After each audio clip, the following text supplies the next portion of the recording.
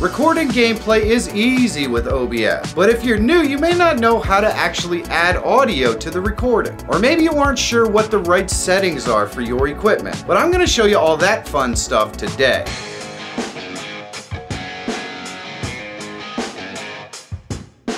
Hello my YouTube friends! OBS has a lot of settings that can make it confusing for someone new to figure out how to set up and properly record your screen. So let me show you the things that you need to know so you can record your gameplay really easy. So you know what? Let's get to it! When you first start OBS, it might open to this auto configuration wizard. You can go ahead and just click cancel on that. We're gonna set up everything on our own. You may also have some stuff down here in your audio mixer. And let's take care of that first. We're gonna go to settings, and then we're gonna go to our audio, and just make sure that your global audio devices are all disabled. Some people will tell you to set this up. I would rather add the stuff individually on my own so it is not confusing and I know exactly what is in each of my scenes. So once all your global audio devices are disabled, what we're gonna do is go to video here, and we just wanna set this up to the actual resolution that we wanna record at. And you want to set up your output scaled resolution to the same as your base canvas resolution. And then you want to set your frames per second. Now, if you're doing video games, you're probably going to set it to 60 frames per second. It's going to look a lot smoother if you do. The next thing we're going to want to do is go into our output. Now, when you first show up, yours is probably going to look like this, and we're going to go up into output mode, and we're just going to change it over to advanced. Very simple. Then we're going to go to recording, since that's what we're trying to do, and you don't need to change any of this.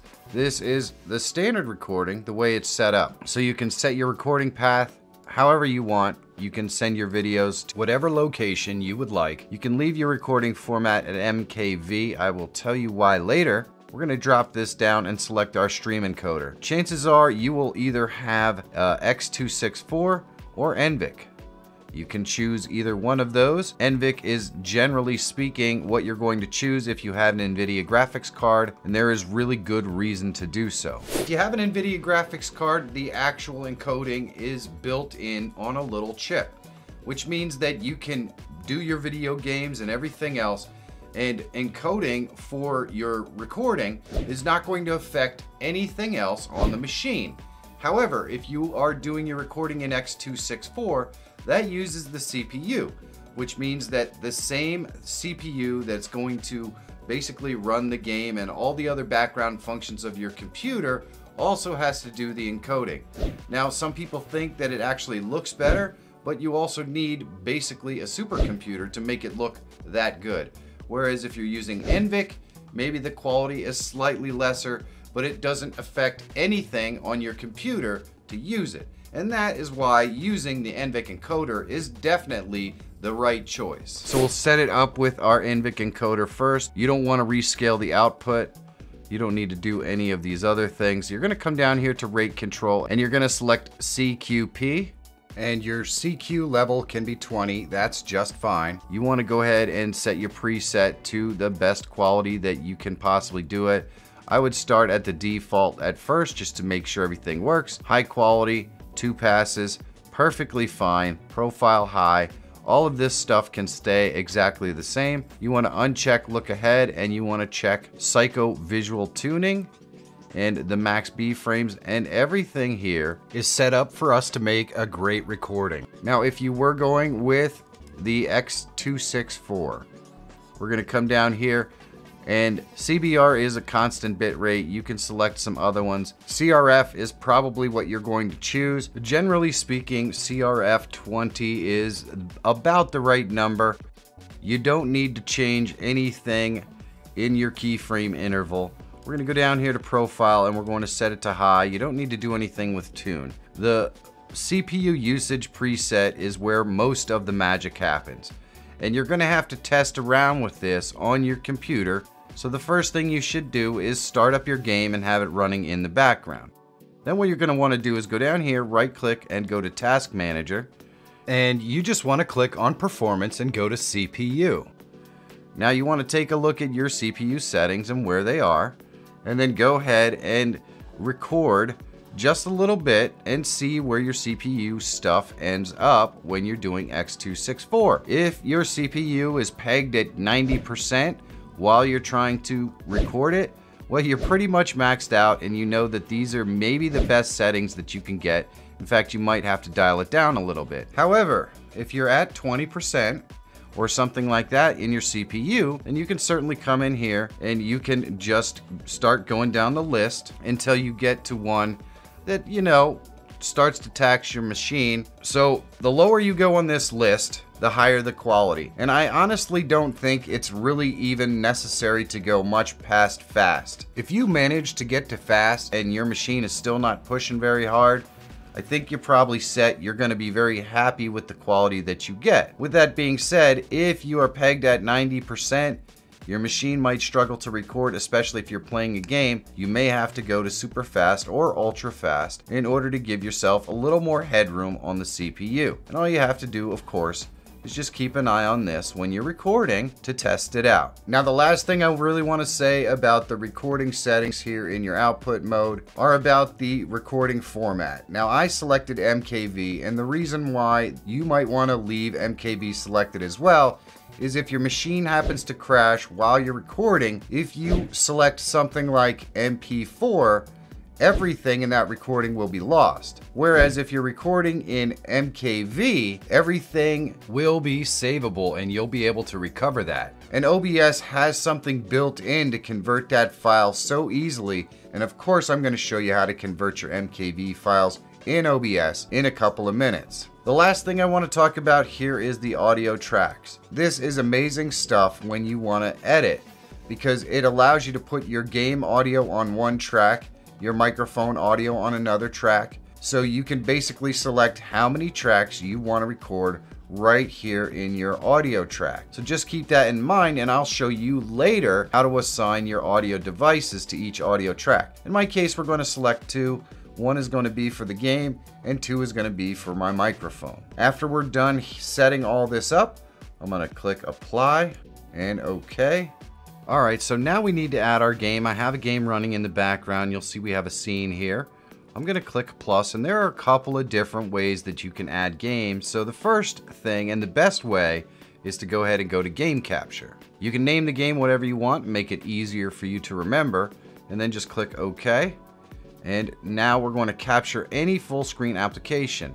And you can set that up that way if you like, but most people will go here and they'll capture a specific window and then bring this down and select the window that they want to capture. And there we go. And you don't really need to change any of this other stuff. You can just click OK and you're ready to go. Now, depending upon the size, you want to go ahead and right click, transform, and fit to screen. And there we go. So now we have our game in here, but of course you can see in our audio mixer, we have absolutely no audio. So the next thing that you're going to want to do, click on here, and you're going to want to go to audio output capture, and we're going to go ahead and click OK, and just select where we're listening to the audio for the game. So in my case, I'm listening to it on my headphones right here, and I can click OK. Now you can see there's no audio coming from the game, but when I go ahead and select the game, there we go. We can see that the audio is now playing perfectly fine. It will stop playing whenever I click off of it. The last thing we of course would want to do is go ahead and add our microphone. So I'm going to click the plus and I'm going to go to audio input capture, and you probably want to name these if you can so you remember what they are. I'm going to call this mic. Then I'm going to drop it down and select my microphone that I'm using to record this. And there we go. So now we can see that my microphone is in here and ready to go. Now there could be occasions where game capture does not work. If game capture shows up as a black screen, the first thing you want to do is make sure that you go over and highlight the screen to make sure that you're moving stuff around, and a lot of times that will bring up your game capture. But if game capture does not work, there are a couple other ways to capture it.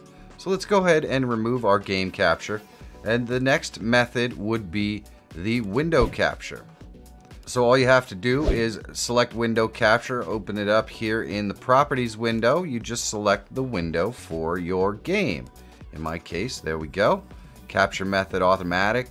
You can actually capture the cursor, and you're going to see right now if I go over here you don't really see the cursor. But depending upon what type of game, you may actually see the cursor. We'll click OK. We'll go ahead and right click and transform, fit to screen. There we go. We still don't see my cursor.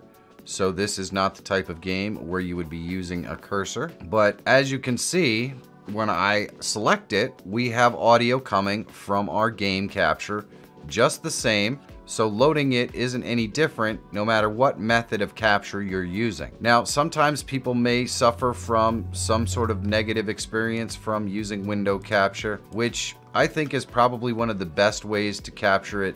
If you are using a laptop with only one monitor, window capture is easily the easiest way to do it. But there is one other way. We'll go ahead and remove this. And we're going to click the plus and we're going to go to display capture. And then all you have to do is select the display where your game is playing and click OK. Now, needless to say, I have it running on a 720 monitor, which is why I have to fit it to the screen. It will obviously look a lot better if you are playing it on a 4K monitor if you're trying to do a 4K recording. So now we have it going, we can select it. You can still see that our audio is functional with the game selected. So display capture, window capture, and game capture all basically work the same way, but you're probably going to get the best results from game capture when you can get it to function properly with the game you're trying to play. The last thing that we want to do is set these up so the game capture audio comes in on one track and my microphone comes in on another. So all we have to do is click the little three dots over here, and then we're going to go into advanced audio properties. And over here on the right, you can see that we have some advanced audio properties where it shows the tracks, and they're all checked. But we're going to uncheck all of those tracks right here so that we can select where we want this to be recorded in the final recording. So we have audio output capture, which we know is our game audio, and we're going to record that on track 1. We want our microphone to be recorded on track 2. And that's it. Now we have it all set up so that it will record our audio on 2 separate tracks, and it's going to be absolutely perfect. So all you have to do then is click start recording, and bada bing, we are now recording our game footage. We can do whatever we want, and once we are finished, all we have to do is click stop recording. Now you can also pause your recording right here if you'd like, and it will of course pause your recording. Then you can click the unpause to unpause it, and it will start recording again. Now you can see right here it says our encoding is overloaded. Consider turning down your video settings. This is what it's going to tell you if you're running into problems. Now I'm running into that because of course I'm recording all of this screen on another recording. So I don't have multiple NVIC encoders in order to do it. But let's go ahead and stop our recording. There we go. And what we can do is go up here to File and Show Recordings, and it's going to show us the recording that we just created. So here we go. This is what our recording looks like, and we obviously can't hear any sound because it's going through the headphones. But what you notice is that this recording is an MKV. So we want to go ahead and make this into an MP4 file. The easy way to do that is to go to File and go to Remux Recording. Then we're just going to click these 3 little dots here. We're going to go ahead and select that MKV, click Open, and it tells us what the file recording is going to be called. We can click Remux. Then all we have to do is, when we take a look, we now have an MP4 file that is the exact same file as our MKV. Now the last thing that I want to show you is, especially for people who aren't super familiar with OBS, you can add your camera in here as well. But maybe you want some scenes with the camera and some scenes without. Well, it's really easy. We're going to create a second scene here. You can call it whatever you want. Makes it easier to identify. We're just going to leave it blank. And our new scene has no audio or sources. So what we're going to do is we're going to go ahead and click the plus, and we're going to add our game capture again. And it already exists, so all we have to do is select it and click OK. And we're going to go ahead and we're going to resize it by going transform and fit to screen. And there we go. And then what we're gonna do is add our camera. So in order to do this, we're gonna go to our video capture device and we're gonna just click OK. You can name this, obviously, and we'll select the camera that we're using right there. And then what I'm gonna do is go down here and I'm gonna select a use custom audio device. I wanna select the microphone that I'm using. There we go. And so now we have a camera in here. I can just adjust the size of this camera, but we don't yet have our audio in here for our video game. So what I'm going to do is go ahead and click the plus, and we're just going to go to that audio output capture. And we already have our audio output capture in here. I'm going to go to add existing. It's going to take the one from the other scene. And there we go. So now my microphone is working, and we have our audio capture for our game working when I select it. Now you will notice right here that if we go into advanced audio properties, the video capture device, which is different because it is coming from the camera and using the same microphone, is selected with everything. So what we're going to do is just fix this. So now we have our game recording on track 1 and this microphone's recording on track 2. We can click close and we're all set. Makes it really easy for us to record this scene. And then when we want to switch over to a scene with a camera in it, we can just click this scene and it will easily just switch back and forth between the two scenes to show us the one with our camera and without. Pretty easy stuff. I can't wait to see the amazing content that you create from the recorded footage. If you want to see some simple editing tricks for making your footage into videos, you should check this video out. Big thanks to the sponsors that support this channel. You can find their links down below in the description under the heading sponsors. I couldn't possibly do this without them or you, so thanks. And if you're always looking for tools, tips, and tricks to help make you a better live streamer or YouTuber, subscribe to the channel. My name is Michael Feyrer Jr. Thank you so much for watching. Have a great day, and I'll see you in the next one.